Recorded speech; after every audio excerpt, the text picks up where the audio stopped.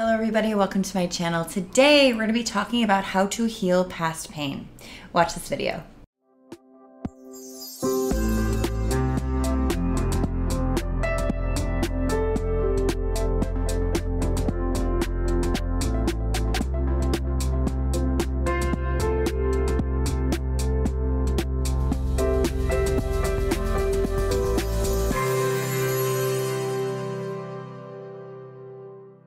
Hey everybody, welcome to my channel. If you're new, please click the little subscribe button and the bell to receive new videos when I release them.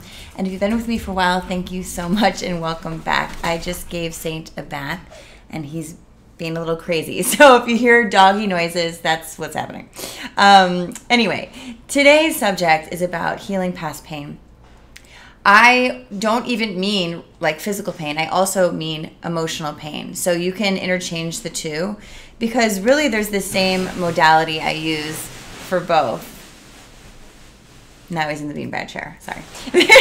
There's the same modality I use for both. And what that is non-resistance. So this is kind of what it looks like. I like to say that our pain or our emotional pain is like a ruptured inner child. So the way that I like to heal past pain is I like to think about how we treat children and how children react. So think about this. First thing about pain is to not resist it, but what that means is acknowledging, right? An inner child or a child needs to be acknowledged. If you don't acknowledge a child, they freak out because they don't feel safe because they're not being acknowledged and they need attention. So our pain needs attention. It needs to know that it doesn't need to go away. It doesn't need to be any different.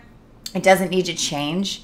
And we're not rejecting it. So kind of like children, they need to be seen to feel safe. They need to be heard to calm down. They need to know that they don't need to be any different. They're not going to be abandoned. This is the same thing with our emotion.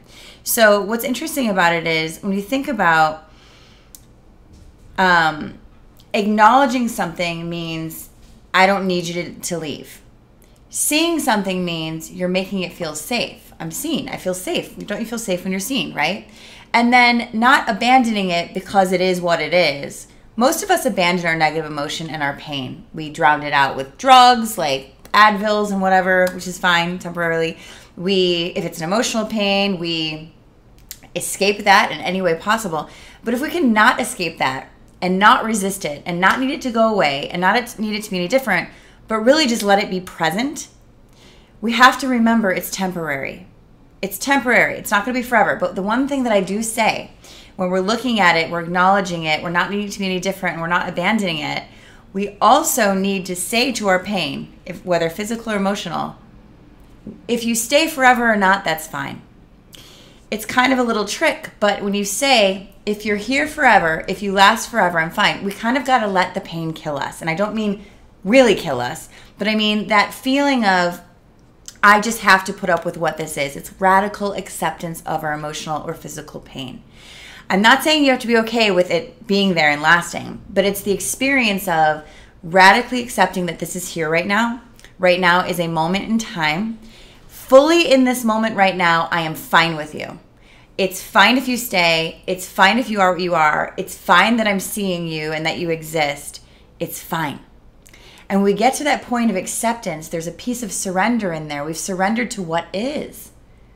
When we can totally surrender to this pain, I'll give you an example. When I just went through my divorce, I hated it. It sucked. It was terrible. But it was what it was. It was happening. And what's interesting is we know, well, when we start to understand that our perception is linked to something higher and we start to link up to that higher perception, we know that everything, even painful, that's happening to us is happening for us. It is, because the resistance we have to what's happening is what causes a lot of pain. When we're not allowing ourselves to expand into a new dimension, into a new relationship, into a new reality, it feels stuck, it feels negative, it feels like negative emotion. When we have thoughts that aren't in alignment with the higher self, it feels like negative emotion. In our body holds a lot of negative emotion and creates physical pain. So the point is to not focus on the pain, but not resist the pain. One of my clients today was telling me about her physical pain. She goes, Candace, is it wrong if I acknowledge it and I'm with it and I see it and I don't need it to be any different, but I need a break, so I'm going to do a little detour? I go, no, that's not wrong. That's actually shifting your vibration so you can come back in and be with the pain. as long as you're not denying it or neglecting it, you're acknowledging it, it's there. You don't have to focus on it 24/7. You just have to let it know, I'm cool with you. Take a little break, do a little pattern interrupt, and then it will be interesting to see what happens when you go back to it. It's not going to feel as big because you're not resisting it. You're not needing it to be any different. You're not judging it. You're not making it mean anything, by the way. And you're not totally focusing on it. It's just there. It's just there. You're almost becoming the neutral observer of your own pain. And when you can rise up and become the neutral observer, which I think I just did a video on that last week, or maybe it's coming this week. When you can become the neutral observer of your pain and your negative experiences, you start to disengage from the identification of it. You don't want to identify with your pain. You want to acknowledge your pain, but you are not your pain. You are not your pain, and your pain is not your fault. Two big things we have to understand about this. So when we're healing past pain, we can literally as well do a healing of memories where we're acknowledging it. We're acknowledging that it may not even be current, but it's stuck in there somewhere. We're acknowledging that it's safe within us. It's not going to destroy us. It's going to be painful and not be so fun, but it's worse if you resist it. So if you just acknowledge it and let it be and not abandon the pain, but not fully focus on the pain, just let it chill with you, right?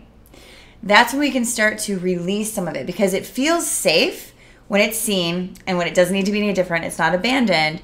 It then is like, oh, I don't have to hold on anymore. It's like a kid who's like, I don't have to scream and yell anymore. She sees me. She's not abandoning me. She's not rejecting me. And she's not needing me to be any different than I am. What does a kid do? Feel safe. Ooh, I can just be me. I don't have to be any different. Same with our pain. And when that happens, it starts to release. Then what you can do is take that new experience and go back into a memory of the past. New consciousness, old experience equals a transformation or an upgrade. You can go back into the past and do what I always like to do. Look at evidence. What does evidence mean?